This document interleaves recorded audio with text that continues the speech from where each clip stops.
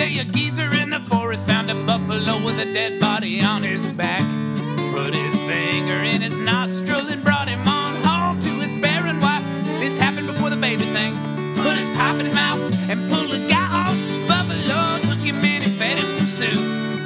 About 30 minutes later, the guy felt fine and he was like, "Oh, thanks, y'all. Gotta check on my buffalo. How you doing? I feel better already. Thanks, bearded guy. What's up with this raccoon, y'all? Oh, he makes our dinner. Hope you like dumplings." "Well, I do.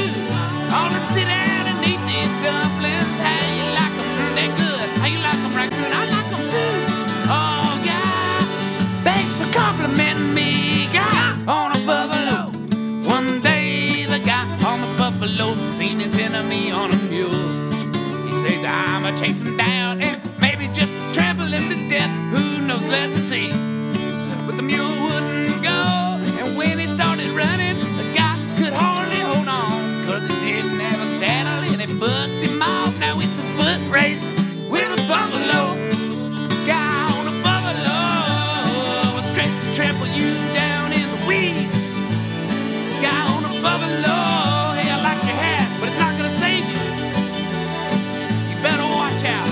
Oh no, he trampled that guy, left him for dead out on a prairie. Buffalo, see ya, guy on a buffalo. One day the guy on the buffalo went into town for some more revenge.